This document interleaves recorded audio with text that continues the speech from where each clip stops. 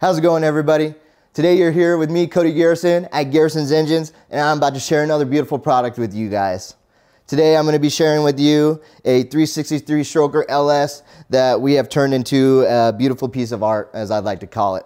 But as I'd like to say, these engines aren't meant to be treated with care. These engines are meant to be beat on and used. That's what I build my engines for and what I like them to be used for. So starting off at the bottom at the crank, we have a 4140 steel crankshaft coming up to an Eagle I-beam rod.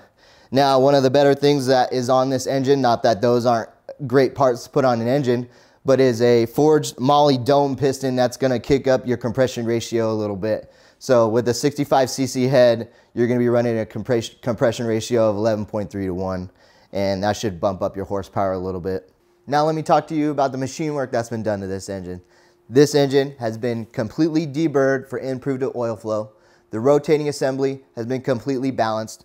It has been bored and torque plate honed to 3.80, and this engine is well capable of making horsepower in the 600 to 700 horsepower range. Now, this short block is ready to be built and put in your street rod or street car, or whatever you're building, whatever projects you have going on. So if you want to buy this and put it in your project, please contact me. My name is Cody Garrison, and I run Garrisons Engines. You can contact me at 951-902-9080. Thank you very much for watching. And just on another note, we take a lot of pride and joy at our work here at Garrisons Engines. Everything that we do is done with our heart and passion, and it's something that we love to do. It's just not a job that we go to just to pay the bills. We love what we do here, and we do it with pride and honor. So I want to show you guys a little test that we do.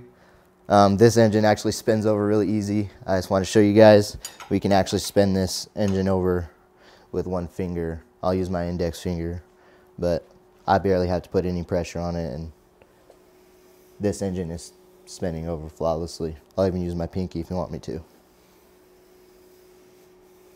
A little harder with the pinky, but we take a lot of pride in our work, and we like to show you guys what we do.